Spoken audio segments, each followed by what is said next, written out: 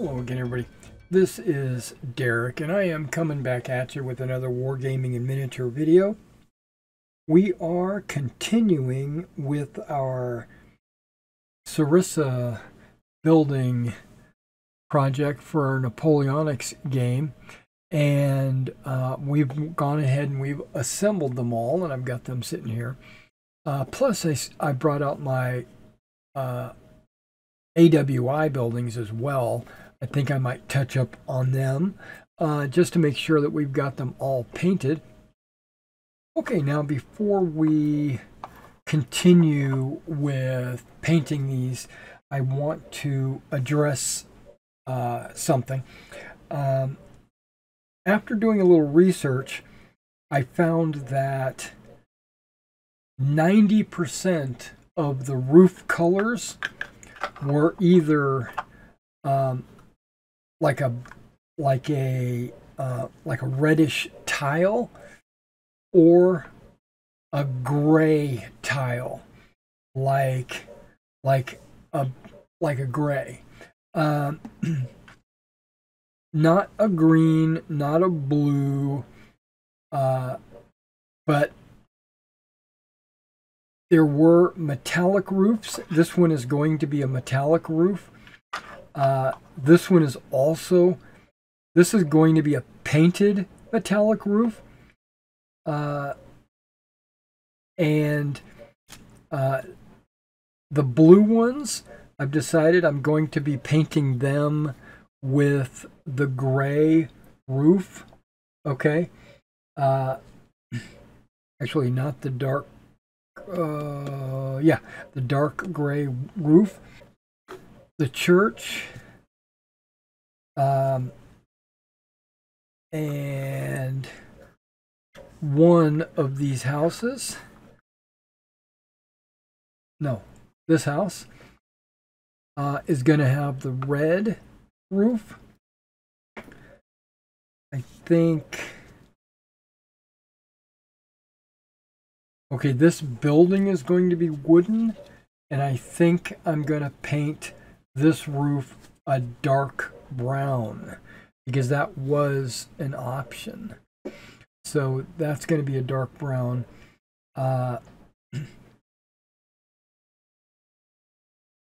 This is going to be actually a metallic, right? I said I was going to do metallic on that. I think I'm going to make that one a whole red as well. I think I'm going to abandon the green, as we already know, and I'm going to be painting that gray. And then this is going to be the wood. Those two buildings, basically similar buildings, are going to be wooden. And this guy, I still am not sure if I want to make that a metallic. But I don't think I do. I think I want to make it a painted roof. It's probably going to be a whitish roof. We'll have to figure that out. I think I'm going to go with white on that. I'm going to just mark it with this white gray just to remind me. Okay, so also, the majority of the buildings in the period, if they weren't, some of these are for American War of Independence, okay? So I plan, even though I might use them during my Napoleonic game, I'm going to paint them as if they were American War of Independence because I still plan to use or play American War of Independence games. So I'll be using those buildings there. But in Europe and in the States, but in primarily in Europe, which is this Napoleonics is what I'm focusing on, 99% of the buildings had a white or a cream color coating over their bricks or wood. So that's what we're gonna do. That's why I've got the this MIG cream white or this brain matter beige. I plan to paint those as white. So far, so good. And then we'll do like wood slats and stuff like that. But to get everything started, I wanted to paint the roofs first. Okay, so the wood slats, like on this one, I'm going to be painting this dark brown, plus everything on these are going to be dark brown, and then I'm going to come back over it with a beige brown to make it, well, the wooden parts of it. Now, even though this has obvious wood slats, they are going to be painted white. So I might be jumping around a little bit from paint to paint or whatever, but I'm going to try to stay in one color at a time. Now, on this building, I don't know if you can see, but there are wooden slats. I am not, or what do they call it? Wood frame, I guess, the frame of the house.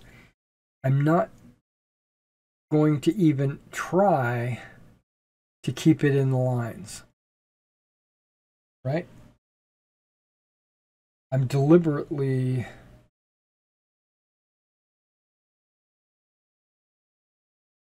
making a mess of things.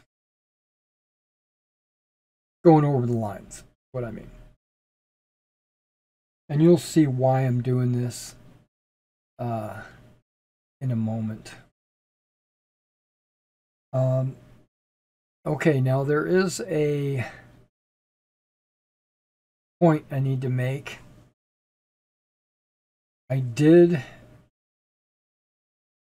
Okay, like I primed these before I assembled them, right?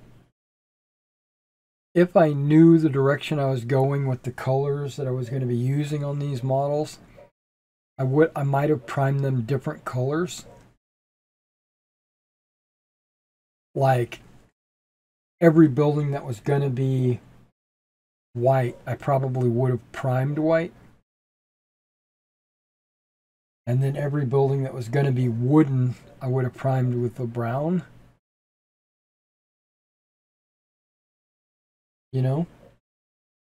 And like some of the roofs, instead of priming them blue or green, I would have primed them the gray or the red. Okay, so once I got these assembled, and once everything was dry, I went over them with a thinned out Mod Podge, a 50-50, like I watered it down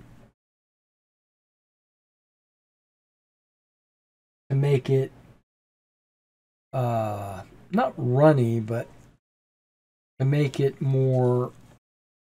less likely to clump up.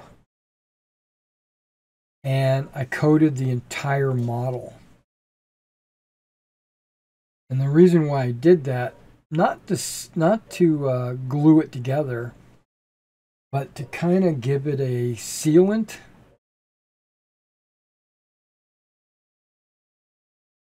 So the glue wouldn't absorb into it. Not the glue, the paint. Because I was anticipating painting and having it absorbed into the wood. I'm just ensuring everything that's going to be wood frame is covered, and I'm not really concerned with the in-betweens.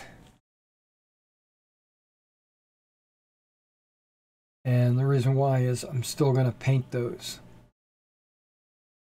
All right, it looks like it's going to take me a hot minute to paint each of these models. So what I think I'm going to do, and you can follow along with me, but what I'm going to do is I'm just going to paint one building at a time as a video. Break this up into parts. So in this part, we'll be painting the water wheel. I would think this would be like a mill, right? The water wheel turns the grinder on the ground floor, and the miller lives in the top floor. Maybe he sells grain out of the... And you can see that I'm not really concerning myself with staying in the lines. I mean, I'm not going overboard, but I am also not focusing on staying inside the lines. I'm focusing on making sure that the frame gets painted brown. On these buildings, the ones with the little thatch roof, the lattice work inside the windows, I am trying to avoid the lattice work. Okay. I think the doors should be wood as well. But I am gonna, this is only an undercoat for the door because I plan to lighten the door up with the beige brown. It's okay if I get it onto the threshold because I'm going to paint the threshold gray anyway, a lot like the bricks that are around it. Now it's okay if you paint the door a different color, blue, red, yellow, green, because that was up to the owners. A lot of them painted their doors, but some of them didn't. Okay, and these are going to be wood. Now I considered taking some of my Mod Podge that I base coated these guys with, you know, or sealed them, I should say. I considered taking some of that Mod Podge and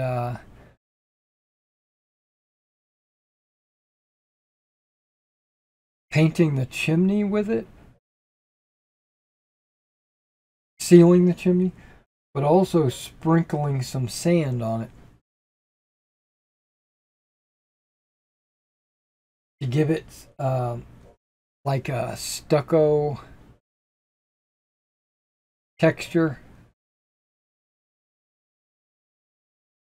But I decided against it. Yeah, you didn't even see me assemble this building. I didn't record it because I wasn't sure if I was going to need this building or want this building in my Napoleonic, my Quatre Bras collection.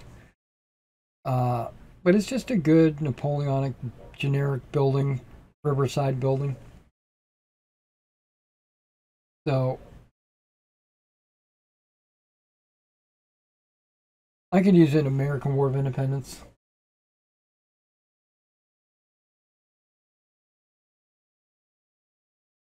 I could use it. I could probably use it in World War II or even go as far back as the Middle Ages, maybe. Because there's nothing really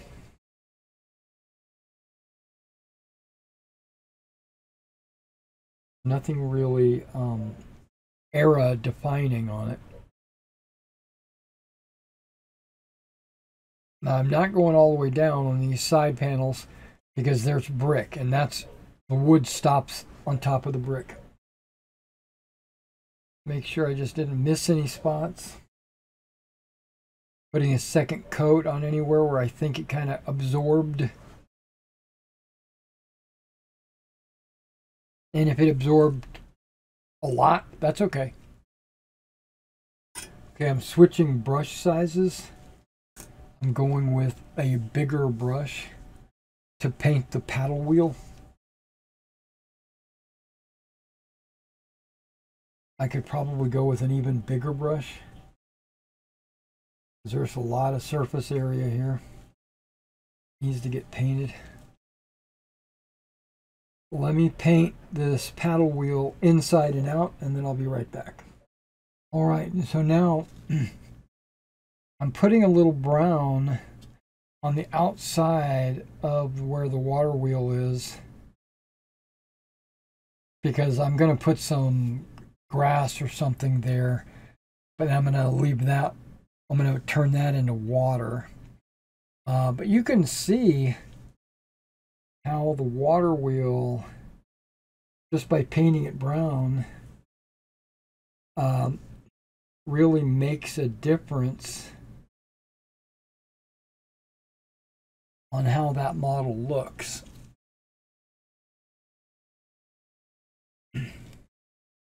And of course the doors and the wood. Okay, that looks good. I'm going to let that dry a little bit so I don't handle it, and I'll be right back for the next step. All right, we're back with the water mill. I've decided that I'm just going to go ahead and do the roof now, and what we're going to be using is this P3 iron hull gray. Hit this blue roof with some iron hull gray.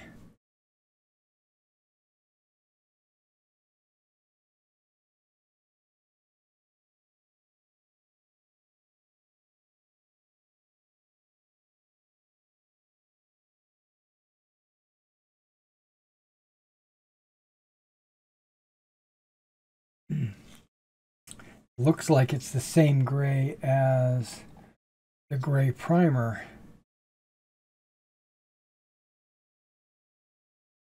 But we'll see when it dries.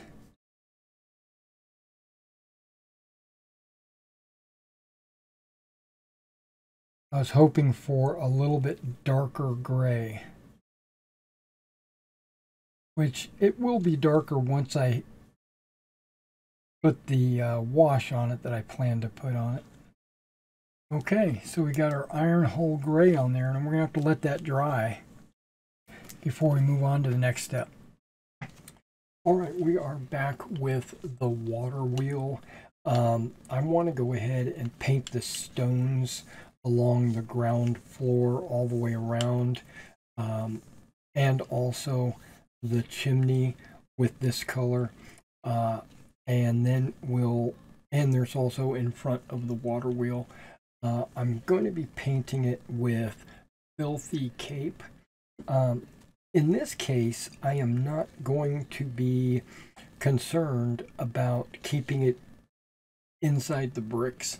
I'm just going to completely coat all the bricks because later I'm going to come back with some other colors, touch a few bricks to highlight the bricks, but also I'm going to apply a wash, and that wash should enhance all the grout. That's the idea. All right, so when I go, I am going to avoid any wood, but basically I'm just going to put it on, completely covering it. Now I do want to point out I did water this Filthy Cape down so that it would go on a little bit smoother and make it easier to control. Now I might have a little difficulty, meaning I might have to do a couple of coats, but that's perfectly fine by me. All right, so let me go ahead and do this, and then I'll be right back. All right, so we got the chimney painted with our filthy cape. I'm going to set this off to the side, let it dry before we move on to any further steps. All right, well, now we're back with the water wheel. There are stones around the ground floor that I wanted to accentuate a number of them, not all of them, just a random amount. So I mixed up some light gray, and I'm just going to touch some of the stones.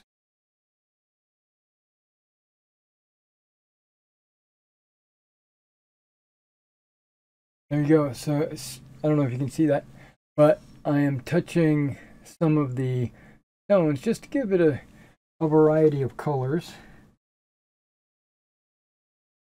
And it's going to take me a minute to go through and do all of these stones. So I'll be right back.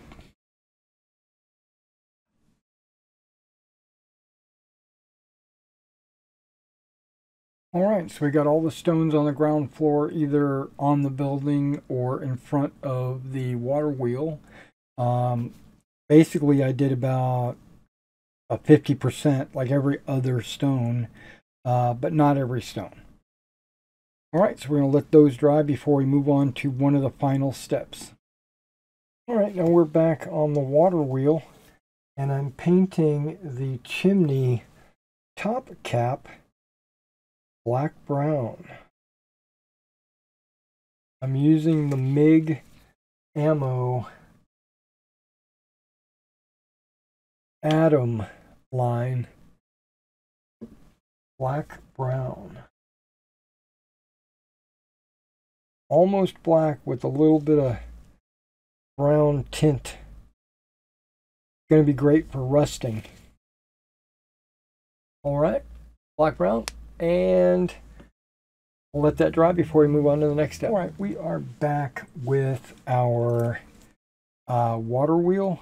I'm going to be applying different washes on different aspects of the building, but on all the gray stone and the gray roof, I'm going to be using this Vallejo dark gray wash.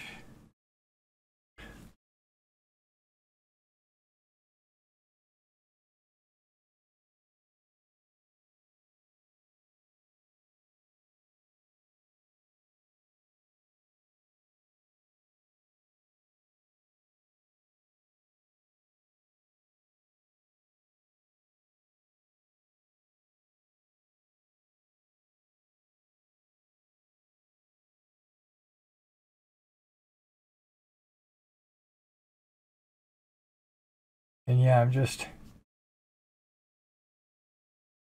lathering it on there. There we go. Okay. So the roof has its. Now around the base, I'm going to be doing the stonework as well. Okay, so I'm doing the stones.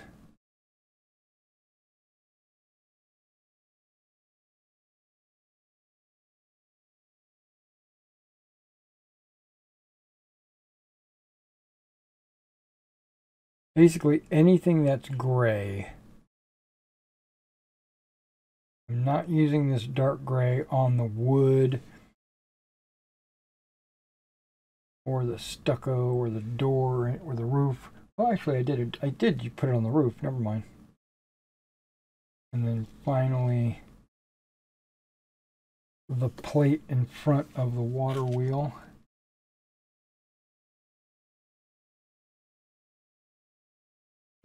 All right, that actually looks very okay. Maybe a little bit of wash along the top there.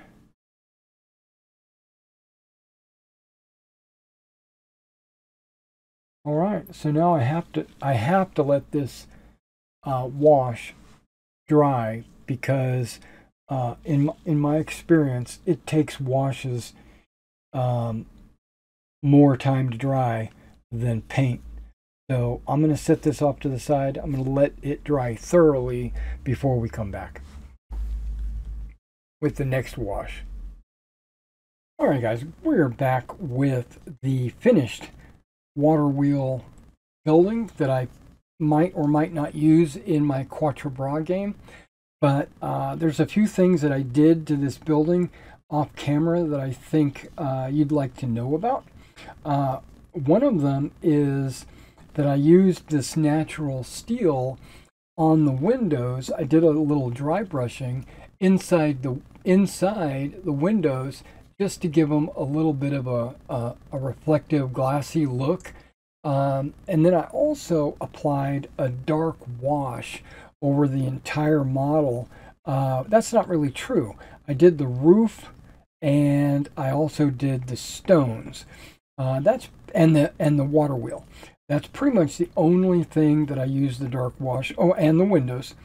And the top of the chimney. And that was pretty much the only place I put the dark wash. Now I also used dry rust. Put a couple of spots of dry rust on the top. And I did wind up using beige brown. I did wind up using beige brown on my wheel to give it a different color than the wood in the frame of the house. I just wanted it to be a variation. Now you see this brown on the side here. I do think that I'm going to make that like use some dirt texture on that. Maybe I'll put a tuft or two with some grass over there just to give it some additional life near the water wheel. Yeah, so I don't think I'm going to be using this during my Quatre Bras game, but I do have it for any future Napoleonics games or American War of Independence.